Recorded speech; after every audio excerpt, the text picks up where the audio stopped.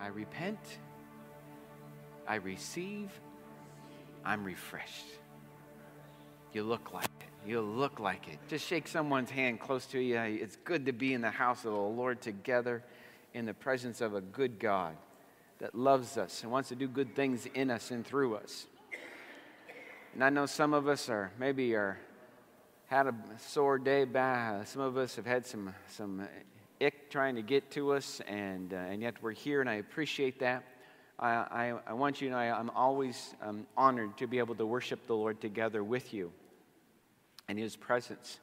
And I encourage you to be praying for Sunday morning, of course, and we have a Sunday night service presentation. Next Wednesday evening at 6 o'clock, we have our Christmas Eve service, that the message gets through, not just the feeling, but the message, that what God wants to speak into people's hearts.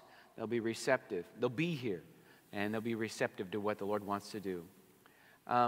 Sunday, we shared on joy, and I got some across and was praying for tonight, and just feel like we need to connect with that a little bit more. Does anybody need just a little bit more joy in your life? It'd be all right if we just share on joy again tonight, and just to stir that up afresh on the inside of us. We've been this week, I ask you to every day take Colossians chapter 1, verse 1, and be praying for yourself for joy, and be praying for other believers. Be praying for Grandview that this is a joyful place. And some of the things that are going on in the world around us aren't so nice. I mean, terrible things, just like the massacre there in that school over in Pakistan. 130 some children killed. By it doesn't matter who by. It's terrible. It's the devil. It's the devil that does stuff like that. And so it reminds us the world that we're living in. It reminds us of the battle that we're in, and it reminds us that we've got to reach people because we don't know. We don't know. If you die, well, you go to heaven. Well, praise God. But we, and I'm all ready, anytime. Come quickly, Lord Jesus, kind of thing. But we have a work that needs to be done before Jesus comes back, or we go to be with Him. And we need to do that work with joy in our lives. Jesus brought the joy with Him when He came. Amen? Jesus brought the joy with Him, not just the joy of a child being born, but the Savior. We see Jesus in His whole life was full of joy. He spread joy where He went. He impacted this world with joy. He brought joy not to a joyful church service. He brought joy to a lost, lonely, desperate world. He looked at the desperate state of humanity, and He stepped into it with overflowing joy. Not just happiness, not just a smile on His face, but He had a supernatural force that was in Him that was greater than the darkness and the depravity of the world that was around Him, so that everywhere He went, He brought the joy with Him in life. And folks, we need to make sure, especially as the church, as we're going forth in our witness, in the way we do ministry, that we understand we're bringing Jesus, and Jesus still brings the joy with Him when He comes. And so there's a joy about us, a joy in our church, a joy in our worship, a joy in our service. Even in the sacrifice, there's a joy in it. Not that we enjoy pain, but we understand that what God has called us to do in this world, there's going to be struggles, there's going to be difficulties, but we can have the supernatural joy of the Lord. He brought the joy of forgiveness. Have you ever been forgiven of something? Doesn't that make you feel good? I don't like that word, but I don't know how else to say it. It makes me feel joyful. It makes me experience joy when I know that I've messed up. And I'm messed up before, Jay. And I mess up, and I go to God, and I say, please forgive me. And to sense His quick love reaching out to me. Not a religion. Not okay, I'll forgive you if you do these 10 things. But immediately, the forgiveness that's already been accepted or given out to me, and I receive that in my life. There's a joy that is released in my life yet today.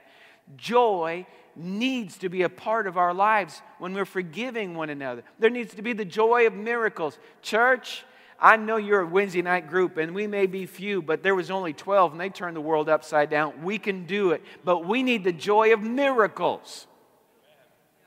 We need miracles. We need miracles working in people's lives. And Jesus brought the joy when he went around. He didn't just give them compassion. He didn't just give them a pat answer. He didn't just tell them it'll be better when he gets to heaven. He brought better from heaven with him. And may the joy of Jesus stir in our lives so much that we start to bring the better of heaven into not just our lives, but as we start to reach out and believe for God to do the supernatural, to start to expect the miraculous, to start to have a stirring of expectation on the inside of us, and the joy that's involved in that in our lives. Jesus brought the joy with him, and he put his joy in his church, the individual believers. The joy that God looked into the situation of mankind and demonstrated his great love. As followers of Jesus, we must be able to distinguish between supernatural joy compared to superficial happiness. Too many people are following after God as long as they're happy. But if that superficial happiness gets interrupted for some reason, there's an attack of the adversary. Somebody says something that they don't like. Some morning they wake up and they just don't feel it anymore. Have you ever woke up and just didn't feel it anymore? About every morning. And that's when you need to tell yourself, I don't go by my feelings. The Bible says the joy of the Lord is my strength. The Bible says that I'm a part of the kingdom of God, which is righteousness, peace, and joy in the Holy Ghost. So I'm not waiting for a feeling. I'm telling myself, you're going to feel good because you are full of joy. You're going to feel good because you're forgiven. You're going to feel good because the Word says so. And get up and go for it. We must make sure that we have the experience of the supernatural power of the joy of the Lord in our lives. Luke's Gospel, chapter 10, turn there if you would with me. We're going to look at a verse in just a moment. But I want to understand that everything that you get from God, everything that you and I receive from the Lord, everything is connected to the heart of God. Everything that we get is connected to the relationship of a loving Heavenly Father. There's nothing you get because you've earned it. There's nothing you get because you're smart enough for it. You know, I was just thinking about this today. Side note, but I think it's worth mentioning, I believe. Because if we're not careful, we get caught up, well, I get joy if I can quote 3 scriptures and then put a smile on my face and talk myself into it. We get joy not because we're knowing more and doing more. It's because God loves us. Because God loves us. And if we're not careful, we get on a track of just trying to learn more and think if we just know more, we'll have more. Isn't it amazing how little the disciples, the followers of Jesus, when he was here on this earth for just 3 years, really how little they knew and how much they did, and much of what they did is what we would like to do, who actually know more than they did. Doesn't that sound interesting to you? I thought it was interesting. We see the disciples going around doing all kinds of amazing miracles, and they didn't even know that Jesus was going to have to die and be raised again from the dead. The Pauline revelation that we know from Ephesians and from Colossians and from Philippians and some other stuff, they didn't know any of that. They didn't know. The disciples that followed Jesus only knew a fraction of what you know. They didn't even have the New Testament. They didn't even have all of the Word of God that you've got. And look at what they went around and did. They did what we'd like to do. Casting out devils, raising the dead, laying hands on the sick, stuff like that. Amen? Y'all in for that one? Yeah. So if we're not careful, we think that if we just learn more, we'll be able to do more. But really the connection is loving more. If we're not careful, the adversary slips in and he replaces a passion in our heart for knowledge in our head.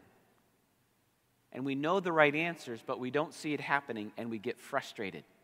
And so we think we got to learn more. We need to go to Bible school. Go to Bible school and figure out how much you don't know. Well, now I need to go to seminary. You go to seminary and you find out, man, I don't know Hebrew that well or Greek that well. I need to go get my master's degree. And then I need to go get my doctorate degree. And then by the time I do all that, most times people don't believe in miracles even more. And so now we know why they don't happen. And yet, you have people that just have a passion, a love for God and a love for people. You see, Jesus, don't analyze this too much or criticize it too much. Jesus did not come to inform us about God. He came to show us how much God loved us. He didn't come to just give us information. He came to share with us how much God loves us. Sinners, lost, lonely, helpless. And he said, God loves you so much, he wants to do the greatest miracle ever. He wants to forgive you of your sin.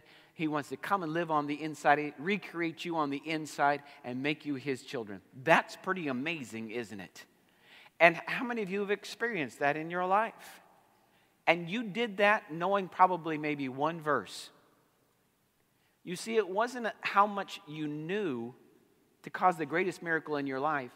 It's that you experienced the love of God, which transformed your life. So as we're going forward here and we're talking about the joy of the Lord, folks, please don't get it over just into the knowledge. Don't get it over into just the logic of it. Don't get it over in just how many scriptures that you can quote and how many experiences that you can remember from the Bible. Please always ground it in the love of God. What should bring joy into your life? God loves me. God loves me.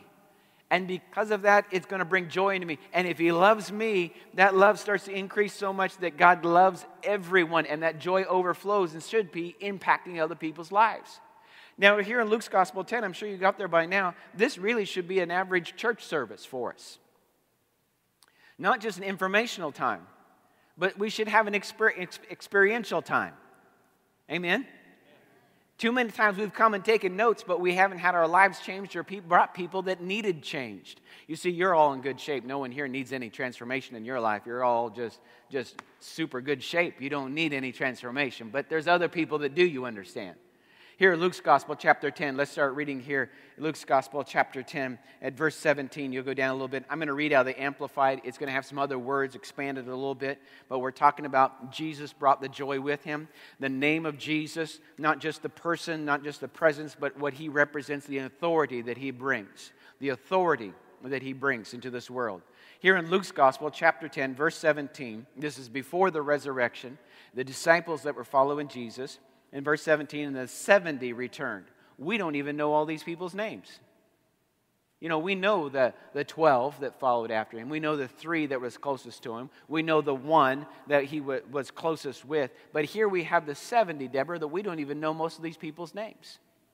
And yet, listen to what some of these people that we don't even know their names, that didn't have all of the learning that you know, look what happened in their life.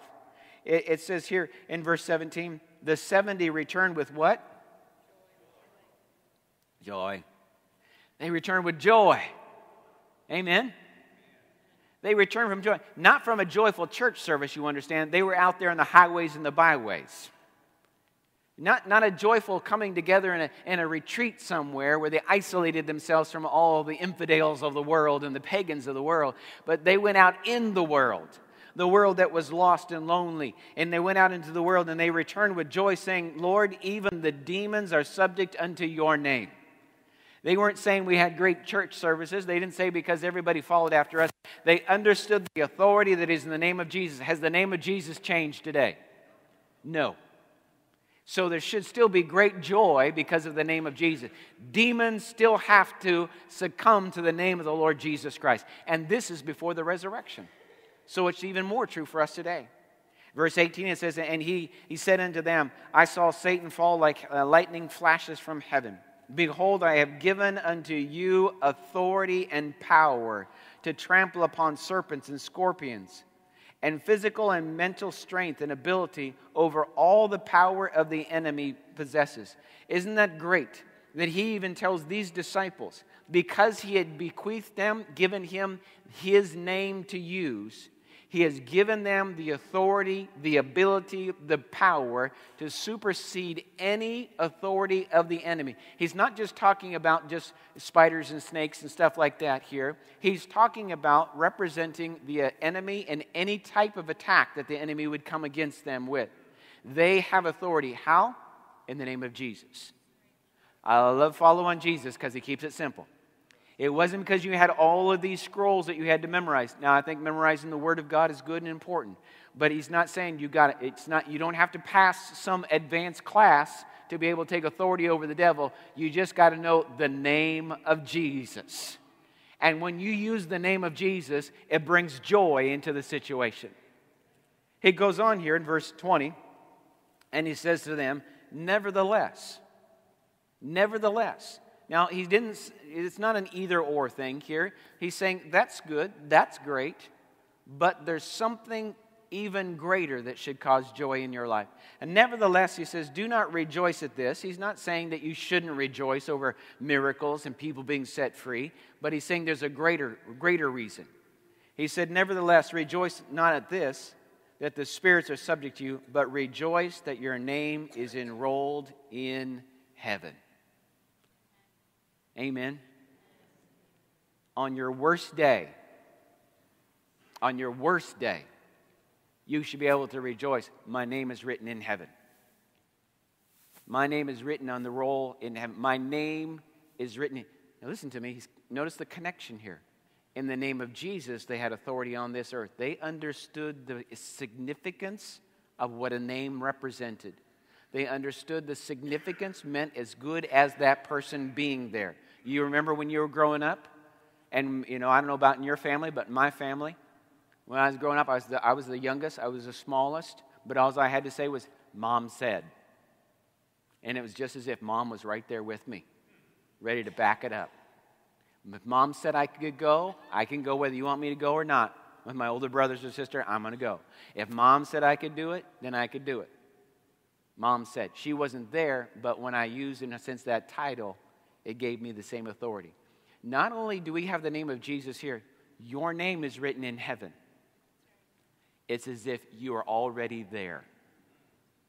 It's as if you're already there. And the enemy can't take your name off the roll. And God doesn't want to. Amen? So we need to start to live out of that fresh enjoyment. You see, I'm not trying to earn my salvation. I'm not sweating it out until the end to see whether my name is written in heaven's roll. Now, number one, I need to be acting like that. I need to be acting like my name's written up there, not down there.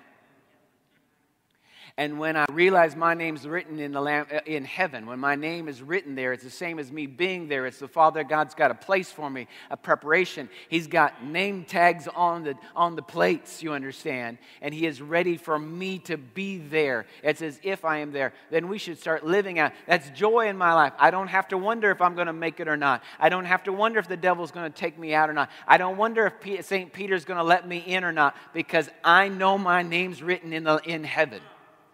So it brings joy into my life, and that should be the greatest reason for us to rejoice in our life. Does that cause you to rejoice? Above all the prayers being answered in your life, above all the things that are going on in your life, that should be the top one. That's the number one reason to rejoice in our life. Jesus tells His followers to have joy because of the supernatural truth that is not based on this world. Now, I know your lives. I know we've all been through struggles. Some of us are going through struggles. I know life is tough at times, difficult at times, physical problems, financial problems, marital problems, mental problems, family problems, all kinds of problems. We got problems, amen? We're blessed with problems, aren't we? And we can look into our lives in the natural and say, it's so difficult. But when we realize that our name is written in heaven, I have something to rejoice over in my life, regardless of the problems that I'm going through in life.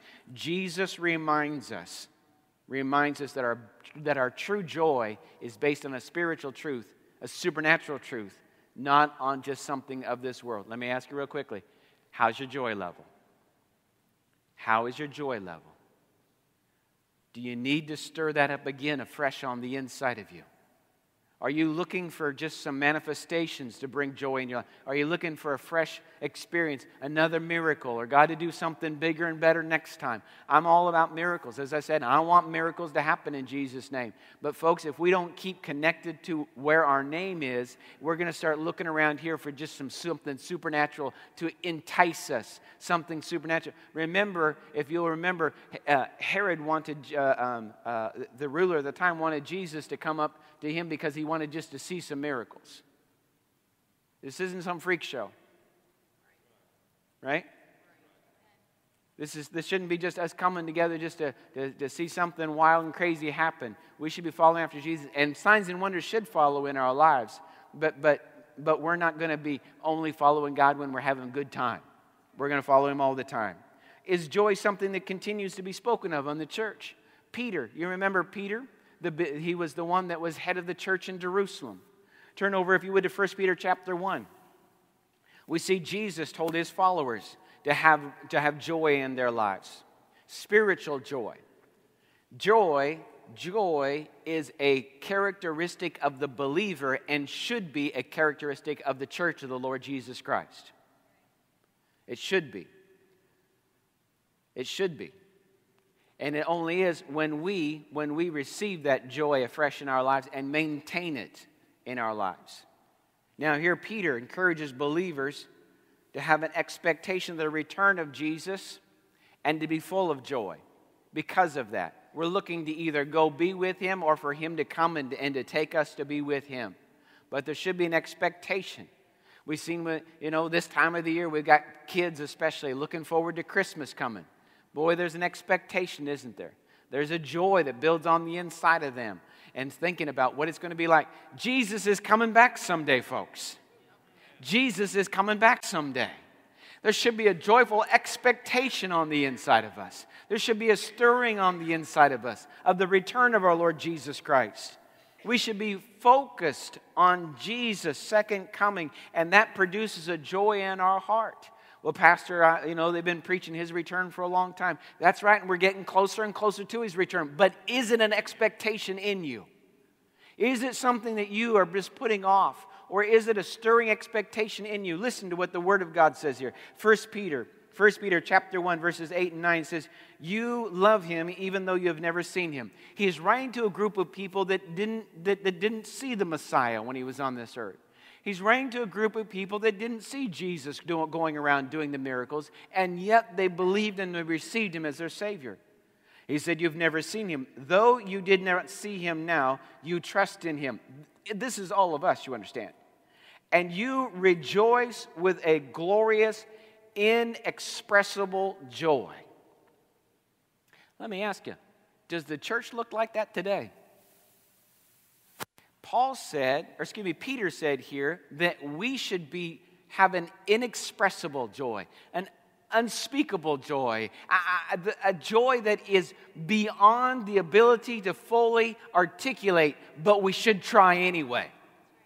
A joy that cannot be just said, I'm joyful, but it is so all-consuming. It comes from deep on the inside of us. It affects the way we think. It affects the way we talk. It affects the way we pray. It affects the way we live. It's inexpressible in the sense that it can't be fully expressed. It's unexplainable in the sense that there's no way to tell you all about it, and yet it should be something that should be seen in our lives. He's saying here there is an inexpressible joy. The reward for trusting Him will be the salvation of your soul. When we're trusting in the Lord's coming again, when we're trusting in Christ's return for us, there should be in our lifestyle an inexpressible, unspeakable, joy unspeakable and full of glory. Come on, you can sing it with me if you want to, but joy unspeakable and full of the glory of the Lord. That's the way we should be living our lives. Tyndale's commentary says that it is possible for us, while we're still here on this earth, to get a taste of what the world to come is to be like because of this salvation. This joy that comes into our lives is a taste of what heaven is going to be like. Isn't that amazing? That we, the church, are not to sit and to mourn the death of our Savior. The church is not to sit in hiding for hopefully the rescue of the Messiah someday in our dark world. We are supposed to be this outgoing expression of what the world that we are going to experience is like. There is to be a joy in us that is supernatural, that is not of this world. It is a foretaste of what is to come. Anybody here ever went through Sam's Club on, is it I forget what day it is, when you go Fridays or whenever, and they have the tasters out there? And people out there frying up little stuff, and you go by and, you get something, and then you send the kids by, get something for you, and then they have the things out there. They give you a little sample to taste what the product is because they want you to buy the product. In one sense, joy is a taste of what Jesus has bought for us. It's a free sample, if you would, of the salvation. It is a reminder that no matter how compressed this life gets, no matter how much the devil attacks your life, he can't keep you from that joy. He can't stop it from happening in your life. Peter is reminding the believers, all of us, every single one of us, that there is a joy that is available to us, and it is a foretaste of what is God's desire in our life. Are you living with that joy in your life? You might say, Pastor, I don't have that joy right now. There's a scripture, you can just write it down, meditate on it, think about it later. Just write the reference. It's an Old Testament. I'm going to take the time to turn Isaiah 12:3. It should be on the screen in back of me in a moment, if not now. Isaiah says, with joy you will drink deeply from the fountain of salvation. Can you, for just a moment, get a picture of this? To be in a hot, dry country, a climate that water is not something that is often seen, especially clear, drinkable water. And then you come into one of those oases, and there they'll have one of those wells that have been dug by someone else, already prepared.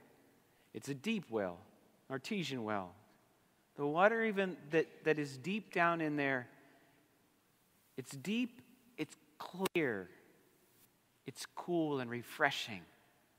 And even though out here there's dry, hot sand and not much else around you, there's an abundance of this water underneath.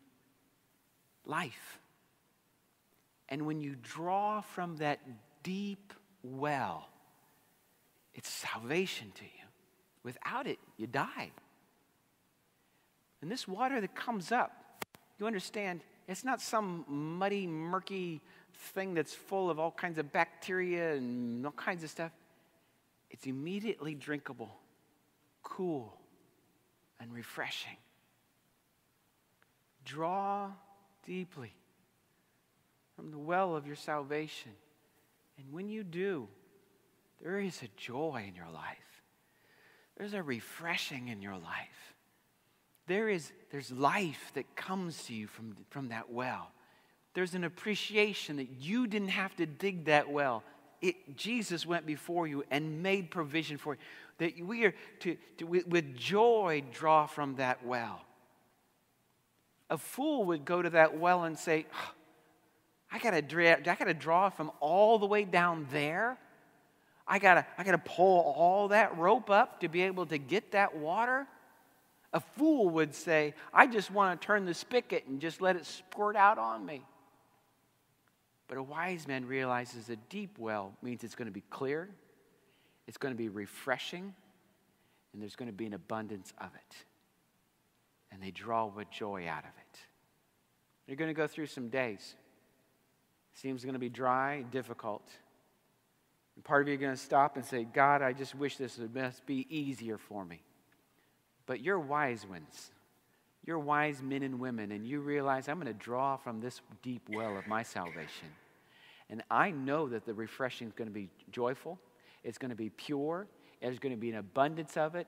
It's going to bring refreshing into my life. Because that's the well. That's the provision that God has for me. It's been available to us. That's the kind of salvation that God has given to us. This salvation that goes beyond just, I get to go to heaven when I'm saved, but I get a foretaste of that salvation here, that joy. What was the joy that was released in the ministry of Jesus? When He forgave people of their sins, there was joy. When people were healed, there was joy. When people were delivered, there was joy. Jesus doesn't want you just to have a positive attitude. He wants you to have a foretaste of heaven. He wants us to have miracles in our lives. He wants us to be forgiven and forgive others supernaturally. He wants us to be healed in our bodies. He wants us to be delivered. He wants us to cast out devils. He wants us to lay hands on the sick and see them recover. That's a joyful experience. That's a taste of salvation that comes from heaven that's already been paid for, and there's nothing the devil can do to stop it when we draw from that well in our lives. We take this beyond just a positive way of life to an experience of drawing some of heaven into this world here and now, just like the disciples did. That's what He's calling us to do. Quickly, Philip, who went and shared Jesus over in Acts chapter 8. We've got Jesus talked about joy. We've got the head of the church at the beginning with Peter in Jerusalem and that talked about joy. Now we've got Philip here in Acts chapter 8. Hopefully we're all getting a little bit joyful tonight. And Acts chapter 8, where Philip wasn't one of the 70. Philip wasn't one of the 12. Philip wasn't some big shot. Philip wasn't an apostle. Philip wasn't somebody that had a title. Philip was a believer. Any believers in the house tonight? What did Philip do in a very inconvenient time? Philip shared Jesus with others, and because of that, he spread the good news of Jesus, but also Jesus still brought the joy with him. Here in Acts chapter 8, let's just start reading in verse 3. But Saul, this is of course before his conversion, so Saul was still persecuting the church. Verse 3, but Saul was going everywhere to destroy the church. He went from house to house, dragging out both men and women to throw them into prison because they were followers of Jesus. These were difficult days.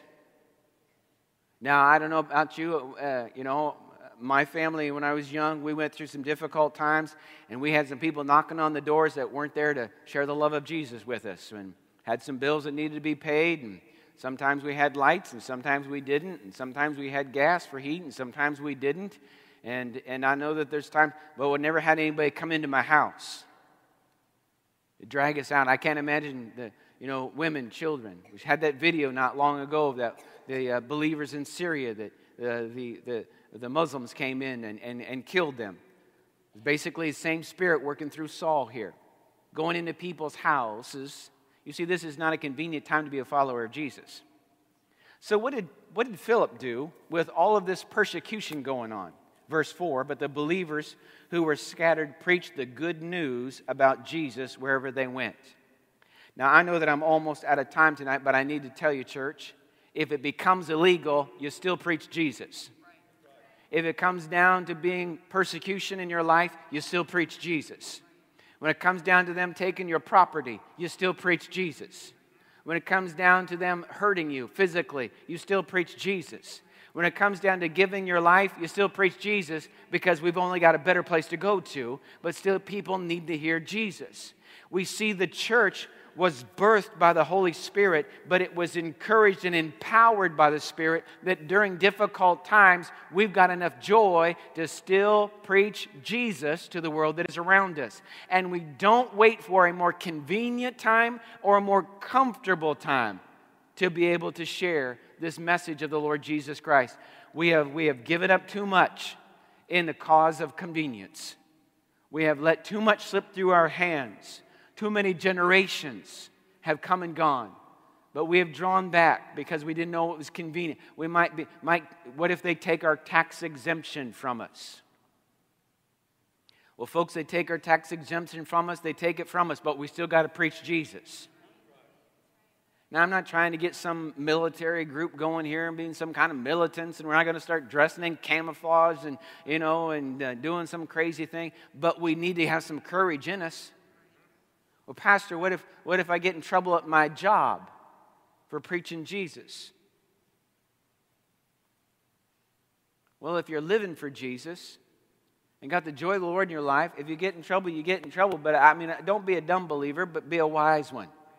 Wise as serpent and harmless as doves. They're following Jesus. But the believers that were scattered preached the good news about Jesus everywhere they went. Philip, for example. Here's an example of a believer. Just an average believer. You understand? Just an average believer.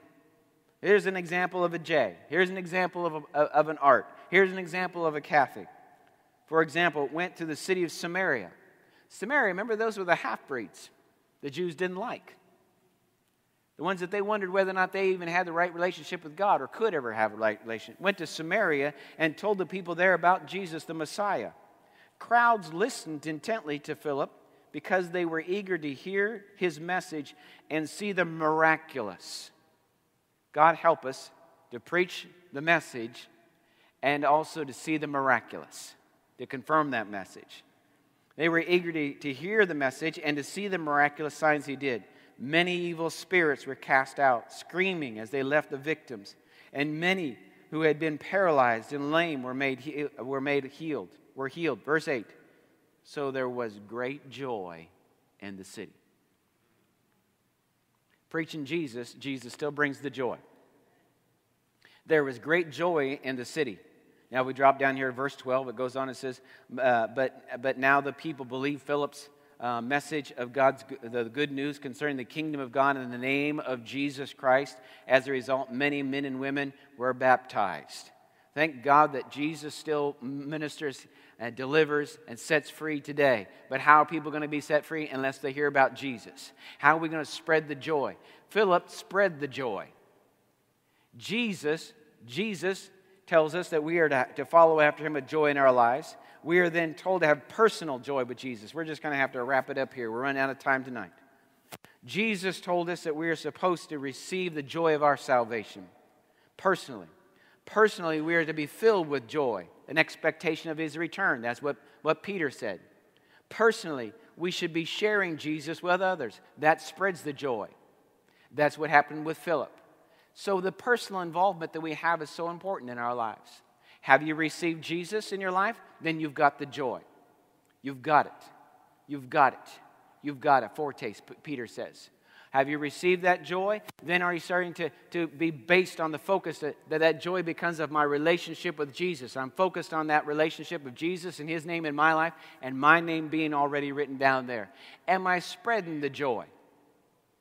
Are you spreading the joy? Well, Pastor, I don't know if I can buy enough Christmas gifts for everybody this year. It ain't got anything to do about Christmas gifts. It ain't got anything to do about Christmas cards. It ain't got anything to do about this time of the year. It's about Jesus, Jesus, Jesus, Jesus in our life. And spreading the joy, the good news about Jesus. Jesus is the main attraction in the church. He's the main focus in our lives. And he has not changed one bit. He brings joy still today if we'll have the courage and the boldness to share him with others. You know, I thought tonight if I brought one of those little helium tanks and filled up a balloon, I wouldn't sweat it at all if I let that balloon go and it would fly. It's not my responsibility to make it fly. And you know what? Sharing Jesus with others, it's not your responsibility to get people saved. It's not your responsibility to get people healed. It's not your responsibility to cast out devils. It's not your responsibility to raise the dead. It's not your responsibility to be able to forgive people. What it is your responsibility is, stay full of the joy of the Lord. And then you might start dying a little bit like this, but you get a little helium in you, you become the balloon. You start to float. You start to be a manifestation of the presence of God in your life. It changes you. It transforms you. Church, we've got to have joy in our lives. And when we have the joy of the Lord in us, we don't sweat it. We don't have to make it. We trust in him in our lives to be able to make it happen and share the power of his presence in our lives. Jesus is still good news. Stay connected with him. Stay full of his presence. And then start spreading it around. Start infecting others with the joy of Jesus. Amen? You know somebody, and I'll close with this illustration, somebody at work or somebody around you, and they cough a little bit, and they say, don't, stay back, I don't want to infect you. Isn't that interesting? You don't have to do anything to be infected. You just got to be around somebody. Now, if a sickness could do that, how much more the joy of the Lord should be able to do that? That you could get around people and you could infect them with the joy of the Lord. Well, Pastor, you don't know so-and-so. If a healthy person could be infected with a disease by someone else, I think an unhealthy spiritual person should be influenced by a healthy spiritual person. If it works one way in the natural, it works in a sense the same way in the supernatural. So will you all please go out into that world and infect them with the joy of the Lord? Get around them. Don't cough on them, but love on them. Respond not to them, but overcome evil with good to those that you are around. Let the joy of the Lord be your strength. Heavenly Father, we thank you for your divine presence. And God, there's more that could have been said and maybe should have been said tonight. But your word has spoken to us. You've challenged us. You've reminded us that this is not about us. It's about Jesus. It's not about us being happier. It is about you experiencing your supernatural joy. And if in the situations Philip could go and spread joy, God, in our world today, we can spread that joy too. Jesus has not changed and your joy has not changed. And so, Lord, give us those divine opportunities that we might influence the world around us with your supernatural power. Thank you for heaven. Thank you for Jesus, our Savior, who's made a way. And Lord, right now we just simply receive forgiveness and we receive Jesus afresh in our lives. And we thank you for the joy of the Lord. And God, again, we just agree for these services that are in the next week here, that as people come, many times individuals that don't normally come to church, that we would be able to share this good message of Jesus in their lives, and that they'll be able to understand it and receive it and be transformed by it. In Jesus' name, amen. God bless you.